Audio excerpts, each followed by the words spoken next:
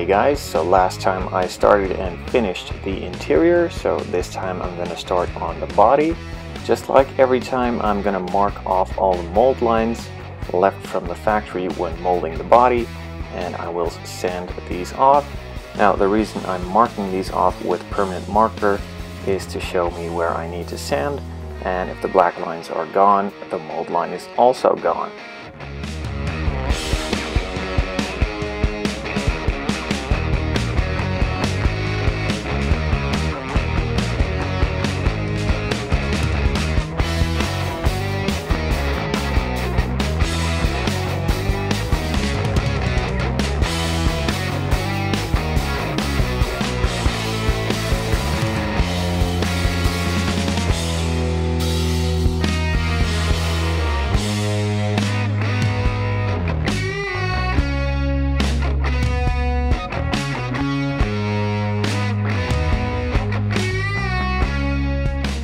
With the mold lines out of the way, there was something bugging me about the rear of the car, and that were the molded in exhausts.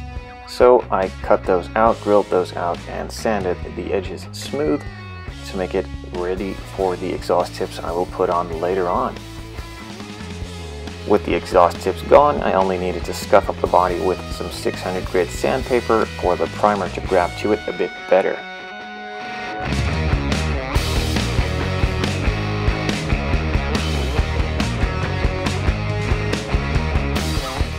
With the body all nice, smooth, and scuffed up for the primer, the only thing left to do was re-scribe the panel lines, just to get them a bit deeper so that the paint won't just fill it up all the way and make it look unrealistic.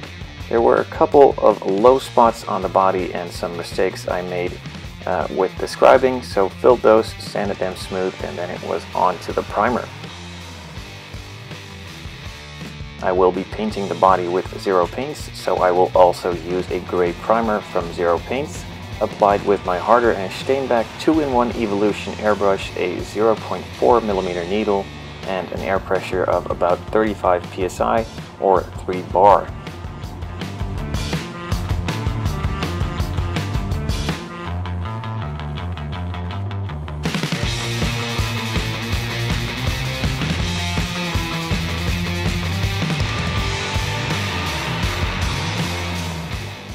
With the first coat applied, I let it dry for about 5 minutes and then moved on to my second coat. After completing the second coat, I again let it dry for about 5 minutes and moved on to the third and final coat. After finishing off this third and final primer coat, I let it dry for about an hour before I moved on to applying the Lamborghini color I chose. It's called Grigio Telesto, and I think it came originally to some of the Lamborghini Aventadors.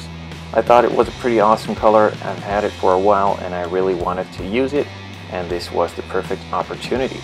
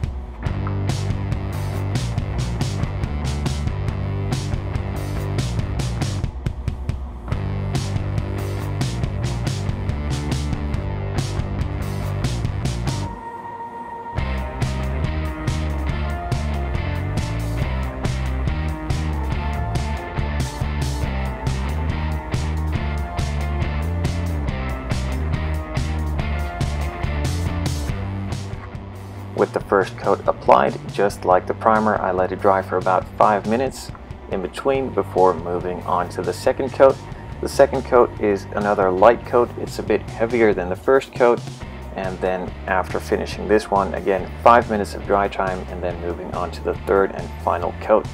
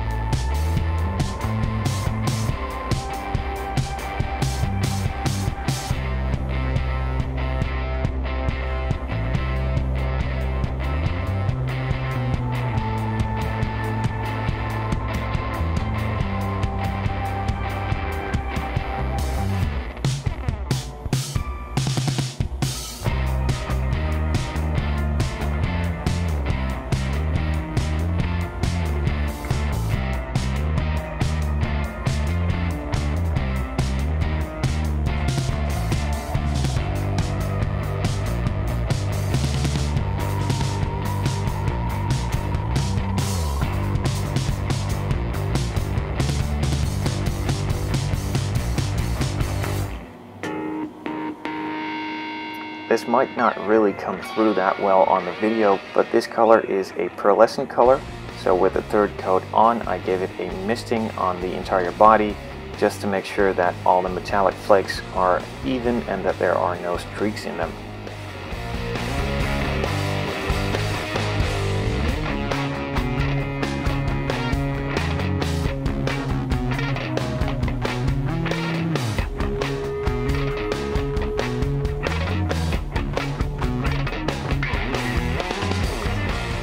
To make it even more obvious that this is actually a toy and not really a model kit, Revell did not include any decals, they just used some stickers.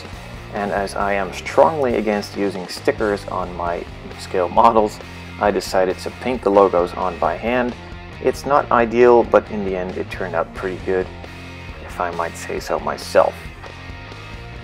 If in the future you would run into the same problem as I am, and want to do the same thing I do right here, just keep in mind that either the paint you would use to brush it on is the same paint as used on the body, or that it's an acrylic paint, as acrylic paints don't really get affected by any other paints, not even a little bit mostly, so it's pretty safe to use this. The paint on the body is a thinners based paint, and the paint I'm applying to these logos is water-based, otherwise known as acrylic paint, so it won't hurt when it gets clear coated.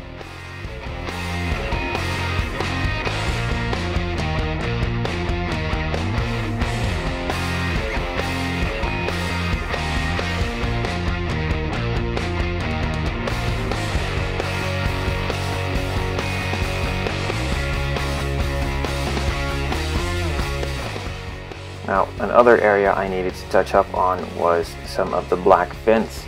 Now, I wanted these all to be gloss black, but it was too big of a job and it would not really come out that well if I would just mask them off and cut on the masking tape and on the paint and stuff like that. So again, just like the logos, I decided to freehand paint these on without masking and just being very careful at what I do.